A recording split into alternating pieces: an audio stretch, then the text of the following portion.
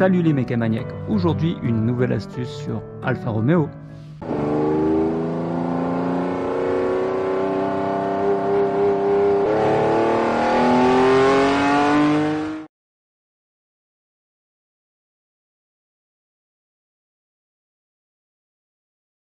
Je vais donc vous présenter une nouvelle astuce sur Alfa Romeo.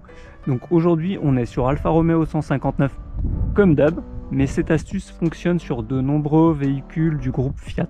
Entre autres, Alfa GT, Alfa 147, Fiat Stilo, Fiat Bravo 2 et bien d'autres. Probablement que cette astuce est bien plus connue que les précédentes que j'ai présentées. Malgré tout, j'étais déjà surpris de voir que de nombreuses personnes ne le connaissaient pas.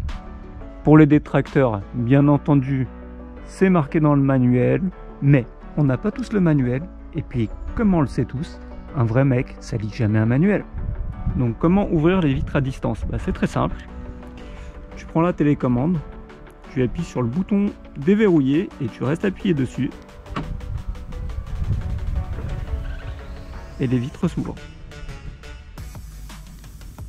Si tu veux les déverrouiller qu'à moitié, t'arrêtes d'appuyer au moment voulu et elles s'arrêteront d'ouvrir. Pour refermer les vitres, c'est pareil. Tu restes appuyé sur le bouton verrouiller. Et puis les vitres se ferment. Aussi simple que ça. La chose se complique très légèrement sur les 159 phase 2. Et sans doute sur d'autres véhicules plus récents du groupe Fiat. Pour baisser les vitres, on appuie sur déverrouiller. Elles s'ouvrent. Là c'est cool. Par contre pour les verrouiller ça se complique un peu.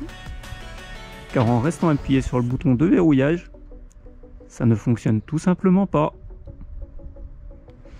Donc cette fonction est très utile quand il fait par exemple chaud en été. En arrivant à ton véhicule, tu peux déjà ouvrir les vitres avant de monter dans la fournaise que c'est à l'intérieur. Par contre là sur les phases 2, tu peux pas reverrouiller les vitres à distance. Donc en théorie, tu es obligé de remonter dans le véhicule, mettre la clé dans le contact et remonter les vitres. Et moi je vais te faire voir une astuce que tu connais pour le coup, peut-être pas. Tu prends ta petite clé, tu appuies sur le petit bouton, tu sors la clé de secours. Ça normalement tout le monde doit le connaître.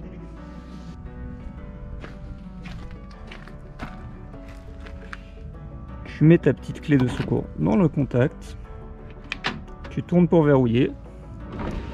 Et la magie, ça se ferme, pas besoin de remonter dans le véhicule.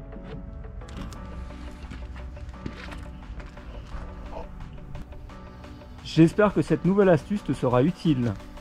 Laisse un pouce en dessous de la vidéo et abonne-toi à la chaîne pour ne pas rater les prochaines. Allez, à plus!